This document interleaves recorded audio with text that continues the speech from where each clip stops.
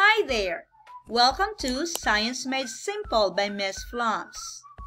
For today's standard, 6E2B.1, I can analyze and interpret data from weather conditions, including wind speed and direction, air temperature, humidity, cloud types and air pressure, weather maps, satellites, and radar to predict local weather patterns and conditions.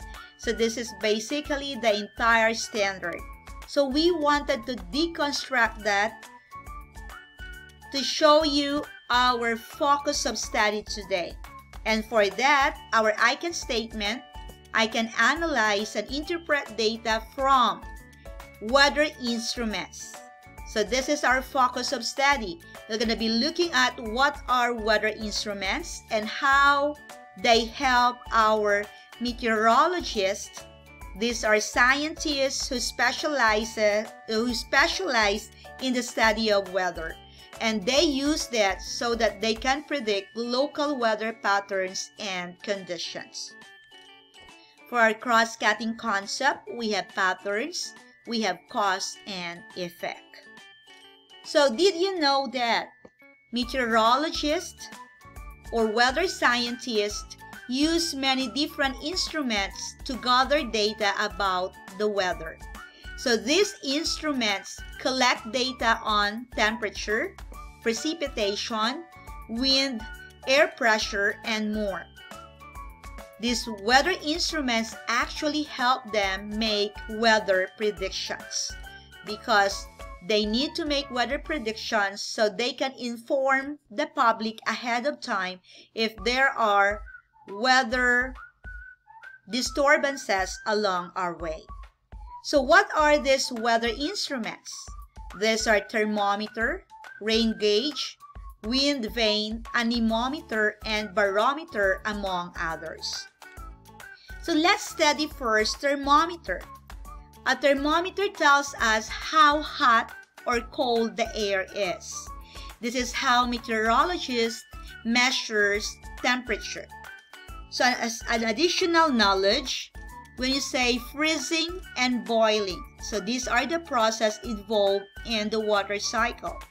When you have liquid changing to solid, we call it freezing. And if you have liquid changing to gas, we call it boiling. So now there are certain temperature where water can reach the freezing point and the boiling point. So Fahrenheit, the water needs to go to 32 degrees Fahrenheit so it will freeze, and 212 degrees Fahrenheit for it to boil. If you use the Celsius as your unit for temperature, then you'll have 0 degrees Celsius as the freezing point of water and 100 degrees Celsius as the boiling point of water. So there are different kinds of thermometers, but the most common has a liquid inside the thin glass tube. The liquid expands when it gets warmer and contracts when it gets cooler. As it expands and contracts, it moves up and down the tube, which in turn shows the temperature of the air. So in this case, we have here now a simple thermometer. So you'll notice that the red now rises. So that means the air becomes warmer. And you look at also the calibration of our thermometer in here. This is 0. This is the freezing point of water in Celsius. So this is in Celsius here, and this is in Fahrenheit here. So numbers below 0 are already negative, so it is below freezing point. Numbers above 0 is above freezing point, so as it goes up, as the numbers goes up, the temperature also becomes warmer or rising. So in this case, if you are asked to read the temperature of the air, so you will look at the topmost of this red, and then try to see if what will be the reading. So in this case, if this is 20 and 30 here, that means each line corresponds to 2. So this is 22, 24, 26, 28, 30. So if I'm gonna read this, our reading now is 24 degrees Celsius if I use the Celsius as the unit for temperature. On the left side, it is in Fahrenheit. So you will notice also that each line corresponds to 1 unit. Because it is 60, 60, oh no, it's 2, it's still 2. So you have 60. So you notice that there's a big or a very visible line in here. So this is in between 60 and 80. So this is 70. So that means each tiny lines here is equivalent to 2. So we can have 60, 62, 64, 68, 68, 70, 72, 74, 76. So probably here, if I'm not mistaken, our temperature in degree Fahrenheit is 76 degree Fahrenheit. So that's how you're gonna read your thermometer. All right, so moving on to the next, we have precipitation. So you know that precipitation in the water cycle, this refers to the solid or liquid water falling down from the air to the surface of the earth. So how can you measure precipitation? It can be measured with a rain gauge, or that's for rain, and ruler for snow. So this can measure the amount of rainfall. That's a rain gauge. So this tool is a can or tube with an opening at the top. So like this one. A tube in here with an opening on the top. The rain falls into the rain gauge, and the scale on the side measures how much rain has collected in it. And with the collection of rain in here, you'll be able to say if the rain was heavy or not based on the amount of water that is collected in the rain gauge. The ruler, on the other hand, is a good tool to measure snow. So the scientists just merely stick the ruler straight down into the snow, and they are able to see how many inches of snow has fallen. So that is for measuring precipitation. There are also weather tools that are used to describe the two properties of wind. One of that is a weather vane, or we call it wind vane. This tells the direction from which the wind comes. You can sometimes see weather vanes on the roof of houses or barns. So the weather vane or the wind vane spins freely in the wind. The front of the weather vane points in the direction of the wind. So I want you to look closely to this illustration or picture in here. This is a weather vane or a wind vane. You notice that there are letters S for south, E for east, N for north, and W for west in here. So when there is a wind now, this upper part with an arrow will spin around, and this side of the arrow, this is pointing towards where the wind is coming.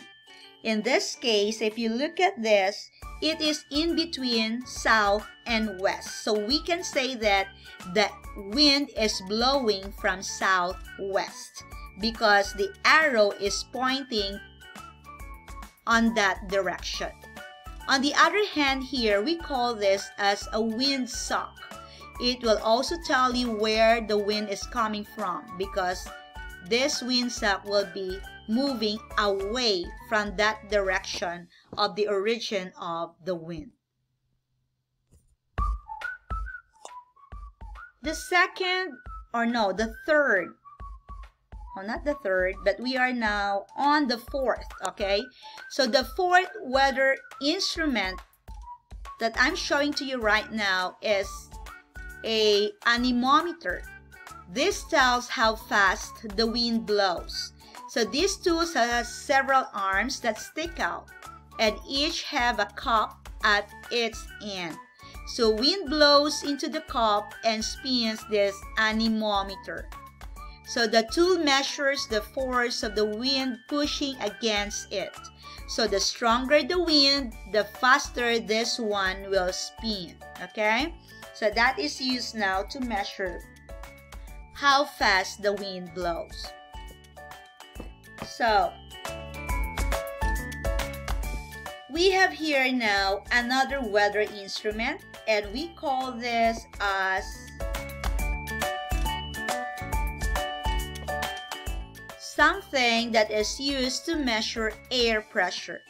When you say air pressure, that is the pressure or column on air above certain location exerts of Earth's surface. That is the amount of air that is above a certain location, and that is the pressure exerted by the Earth's surface. So this is an important tool in weather prediction. It tells meteorologists if the weather will be fair or stormy.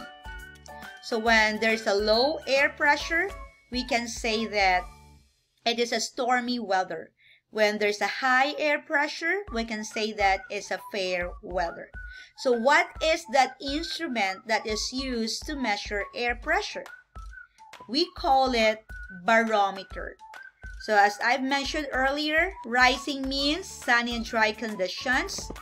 Falling means stormy and wet conditions. So look closely on this barometer. So you will see there are numbers on the sides starting from 960, 970, moving towards 1070.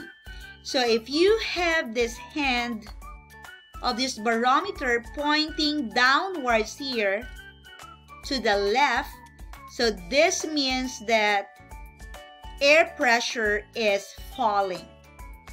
In this case, you will expect that there will be a stormy and wet condition of the weather. But if this hand of the barometer will move towards the right, or it will be rising, so that means we will have a sunny and dry weather. Sunny means there's a sun, dry means there will be no rain. So this is barometer. This is used to measure air pressure. And what would be the result of this reading from a barometer will help scientists or meteorologists predict if we will have a sunny and dry condition or a stormy and wet condition. So if the reading is falling, so that means we have stormy and wet weather condition. But if it moves towards the right, then we will have a sunny and dry conditions. Hygrometer. Hygrometer is a tool used to measure humidity. So what is humidity? That is the amount of moisture in the air. So with this information now, meteorologists will be able to predict if there is a rain or snow that is coming. Weather balloon. This is a tool used to collect high altitude forecast data. High because this is floating up above to the upper troposphere. So what is its importance? This records temperature, humidity, and air pressure high into the atmosphere, informing our meteorologists of potential and future storms. The good thing about this is it can move higher to the upper troposphere. That's why they can get more information in terms of temperature, humidity, and air pressure. We have the Doppler Radar. This is a tool used to monitor the movement of precipitation. So this radar emits radio waves in a given direction. So once that radio waves reach that area there where there is rain, it will reflect back information. So that is great for tracking storms locations because you will know exactly where the storm is because of the information or waves that is